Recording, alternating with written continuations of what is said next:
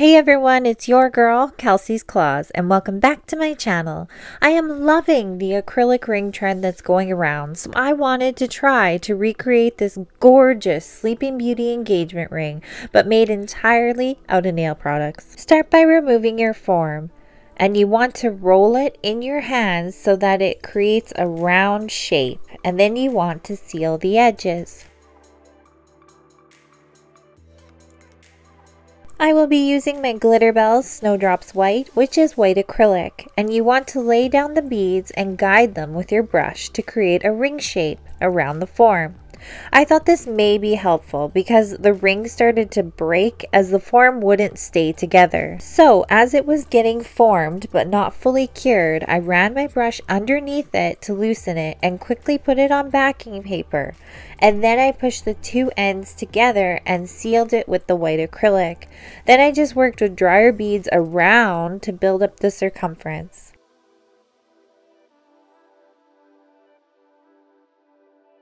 Wait until it has cured or hardened, and then you can start filing it into shape. I started with the flat sides with my hand file, and then I used my e-file to refine the inner circumference if it needed to be, which mine did. So then I found using an e-file on a medium speed and constantly moving the ring around in your hand helped to remove the bulk and not file into the acrylic. So then I went in and refined with my hand file, and I kept filing until it was smooth. This ring had carved sides, so I flattened a small section on each side to match the picture. Keep refining your filing until you're happy with how smooth or how the shape is, or if you're trying to match a picture. Lay down a few beads on backing paper to create a pyramid shape and keep pressing and patting to build up that shape upwards. So then you want to attach this on top of the ring and then blend it in with more white acrylic.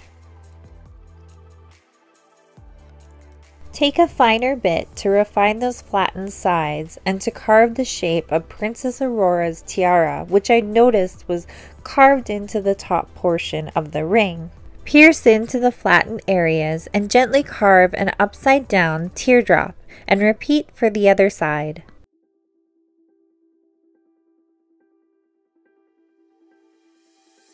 Using a cone-shaped bit, I refined the surface of the tiara portion of the top and also those defined areas to really make them blend with the rest of the ring. On backing paper, lay down medium beads and press them out when they start to go matte.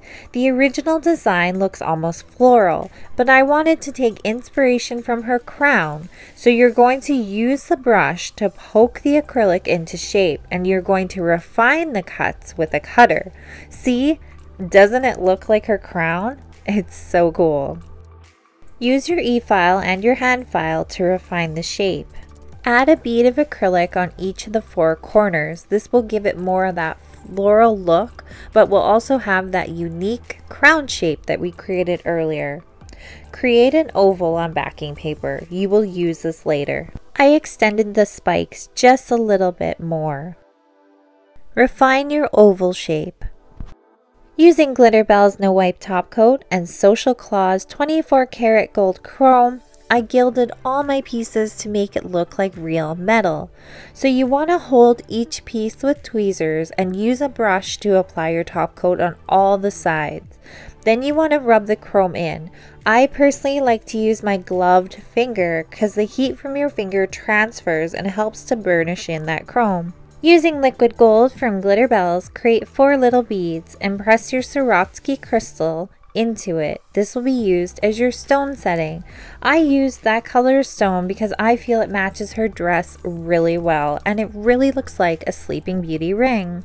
Gild the rest of your pieces and make sure to cover all the chrome with your top coat.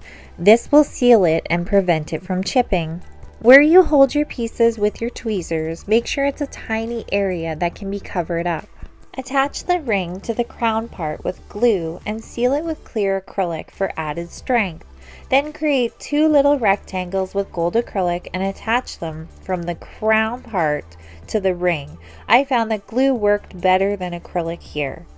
So then lay 4 more small beads to attach your oval and crystal. You want a slight gap to give it that added elevation. Now it's time to bling it up. I used all Swarovski crystals in the color crystal for this section. You can use my code Kelsey for Blue Streak Crystals to save 5%. The link will be listed below. So I attached all my crystals with Glitterbels base glue for that added hold. I find that this glue does not have stones move at all. Oh my gosh, and there it is. Isn't it gorgeous? Oh my gosh, I love it. Please tag me in any recreation. I would love to see it. And let me know in the comments below. Did you enjoy this video? Does it look like that gorgeous Morganite diamond engagement ring? And would you like me to do another recreation? If you like this video, please give it a thumbs up, smash that subscribe button, and until next time, bye.